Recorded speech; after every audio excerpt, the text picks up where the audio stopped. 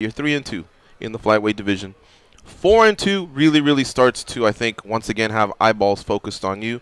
You got Cejudo's making some noise. Benavidez has won 4 straight since his last loss to DJ. So that's your opponent on Saturday night. He wants to make a claim for a third possible shot.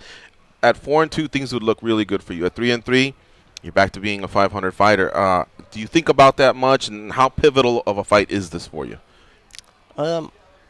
I try not to worry too much about the record. I am worried about beating Benavidez, who is one of the best guys in the division, and one of the guys that's been at the very top of 135 and 125 for like 8 years now. You know, so right. That's the opportunity is with that. The opportunity is for potential heading to the title shot isn't from a 4-2 record in the UFC. It's from beating the #1 guy, Joseph Benavidez. So.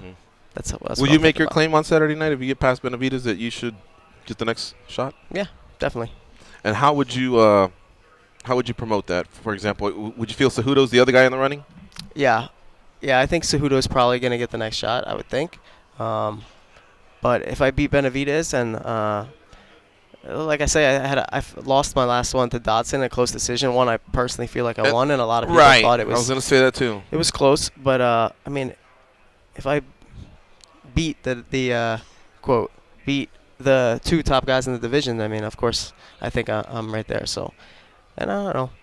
I don't feel like I need to like build towards fighting tougher guys and fighting the elite guys in the division. You know, I've been fighting professionally almost 10 years and have a good deal of experience, and getting older. So, I'm trying to fight these top guys while I'm here. So, what has it meant? Because you are a 2-time champion, Bellator, bantamweight champ, RFA flyweight champ, so those are respected organizations. Now you're in the UFC, but what has it meant when you've been to the top and when you have worn gold? Is it something different? Because you kind of seem like a guy that's very casual about the sport and maybe not gold-oriented. Where am I wrong? No, that's of course the goal is to be the best in the world, you know. And yeah, I won 2 titles, Bellator and RFA. But when you think about world champion, I was a champion. I would never call myself the world champion, you know, until I win like the UFC belt. The UFC is clearly the gold standard in MMA, and that's who the world champion is, in my opinion. So.